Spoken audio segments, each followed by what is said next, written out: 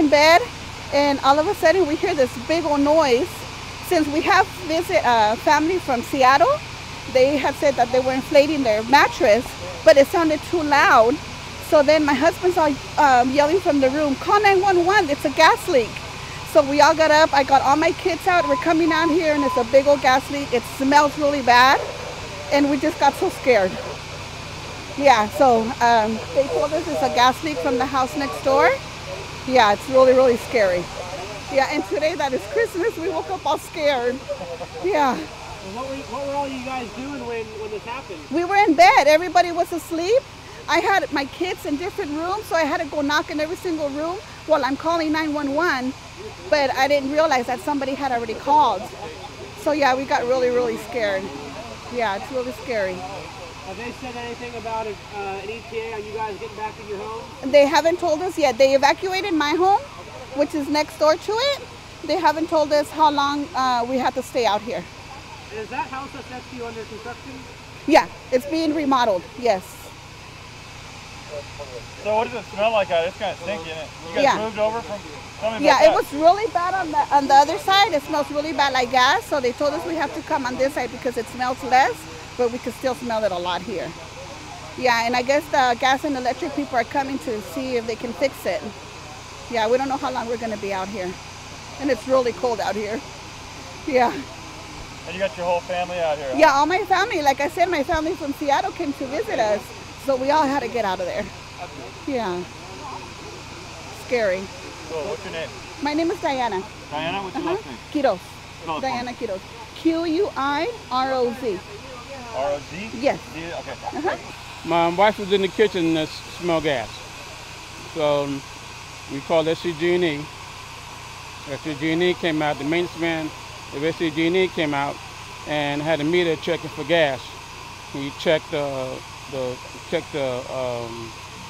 oven, then he checked the gas heater out in the garage, and then he checked next door, the renovator next door, and he sprayed a soap solution on the valve, and he noticed the bubbles on the valve, so there was gas spewing out.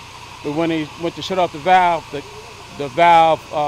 exploded or popped off, and so 60 pounds of gas is spewing out right now. It's been going on for at least 45 minutes right now.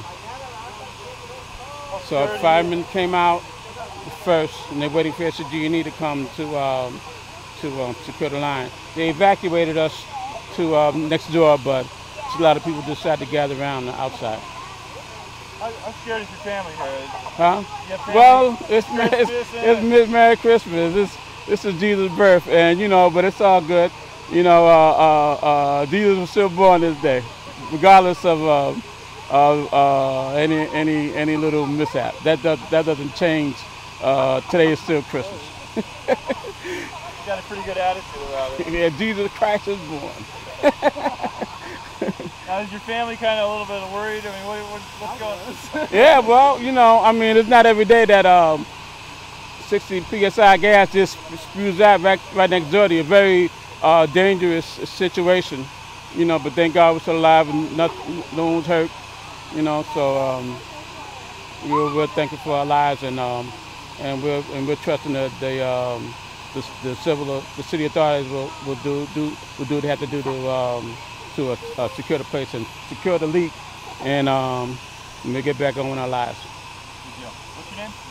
Oh, my name is Mr. Brian Garcia. Can you spell it for me, Brian? B-R-I-A-N is my first name. Huh? G-A-R-C-I-A is my last name. Good job. Thanks, Brian.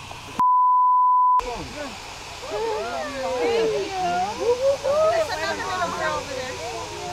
One more? Yeah.